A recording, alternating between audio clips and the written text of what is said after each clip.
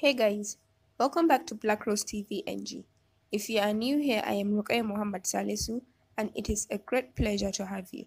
So do me a favor by subscribing to my channel and ring the notification bell as well to get notified when a new video is being uploaded. This is episode 3 of Mental Health series, and sadly, this is our final episode. So in this episode, I'll be talking about mental illnesses that we tend to overlook and how we can find solutions to them. Remember, I am not a professional or an expert, so corrections, suggestions, and also more information are always welcome. So drop them in the comment section so we can learn from one another. So we're going to start off with depression. Depression is a constant feeling of sadness and loss of interest. Depression is more than just a low mood. It is a serious condition that has an impact on both physical and mental health. It affects how a person thinks, feels, and acts. Depression interferes with our day-to-day activities. It can cause a person to feel sad, miserable, guilty, unhappy, frustrated, indecisive, disappointed, unable to concentrate, and lack of confidence. So the person tends to withdraw from close family or friends, stop the usual enjoyable activities, be tired of everything, have loss or change of appetite, weight loss or gain, and even suffer from sleeping problems. Depression occurs in both young and old, ranging from children, teenagers, and adults. Depression is real and is harmful to one's health if not tackled.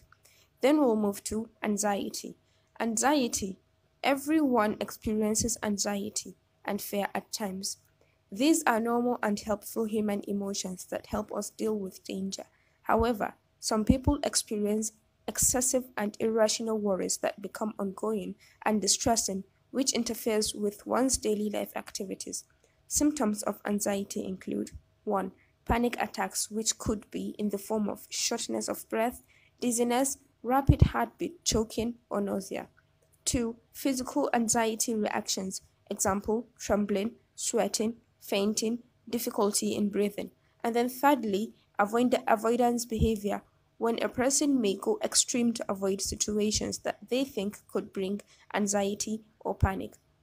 Then we'll move to number 3 on our item, which is paranoia. Paranoia is the irrational and persistent feeling that people are out to get you, or one being a subject of persistent intrusive attention by others. This unfounded mistrust by others can make it difficult for a person to function socially or have close relationships. A person who is paranoid may be easily offended, find it difficult to trust others, be overly suspicious, not be able to confide in anyone, assign harmful meanings to others' people's remarks, be hostile, aggressive, and argumentative, finding it difficult to forgive and forget. Moving on to number 4, post-traumatic stress disorder, PTSD. This is a set of reactions that can develop in some people who have experienced or witnessed a traumatic event that threatens their life and safety. These events could be war-related events or torture, natural disasters such as flood, bushfire, physical or sexual assault, or even a car or any other form of serious accident. Anyone can develop PTSD following a traumatic event. People are at greater risk if, number 1, the event involves physical or sexual assault. Number 2, if they have had repeated traumatic experiences, example, living in war zones. Or number 3, if they have suffered from PTSD in the past. A person with PTSD may encounter these difficulties. First, relieving the traumatic event through unwanted and recurring memories, flashbacks, or vivid nightmares. There may be intense emotional or physical reactions when reminded of the event, including heart palpitations or panic attacks. Secondly, avoid reminders of the event such as thoughts, feelings, people, places, activities, or situations that bring back memories of the event. Thirdly, being overly alert, indicated by sleeping difficulties, irritability, lack of concentration, becoming easily startled, and constantly being on the lookout for signs of danger. We have taken a look at a few selected mental illnesses that we overlook, their forms, and even symptoms. Now we are moving on to the solutions, and guess what?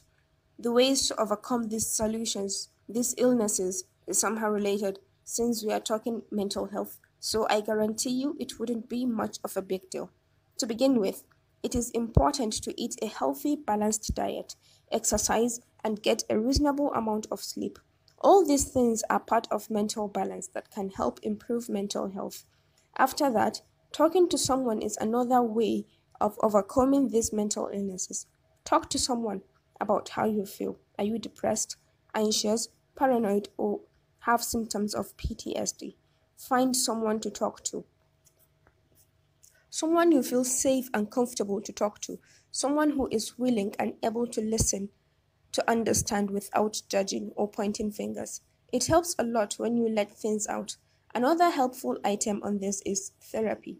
Therapy can help a person to cope and improve their mental ability in order to function.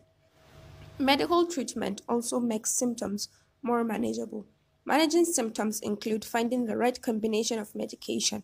Healthcare providers can help in creating a treatment plan that helps one to manage the conditions. With this, we have come to the end of mental health series, and I am looking forward to meeting you all in my next video. Remember, corrections, suggestions, and more information are always welcome in the comment section. Don't forget to like, subscribe, comment, and share. Thank you.